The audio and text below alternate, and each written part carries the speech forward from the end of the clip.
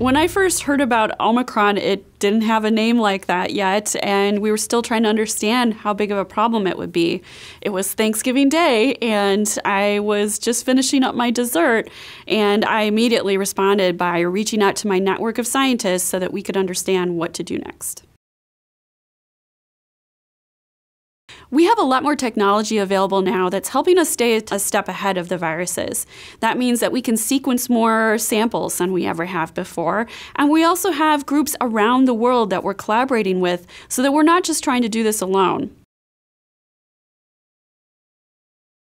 The kind of technology that I see in my field is that we have a lot of tools that are allowing us to look more closely at viruses at the sequence level and on the meta level when we look at sequences from all around the world. We have made a lot of advances over the past decade to get us to this point, and it's thrilling to think of what the next decade may hold.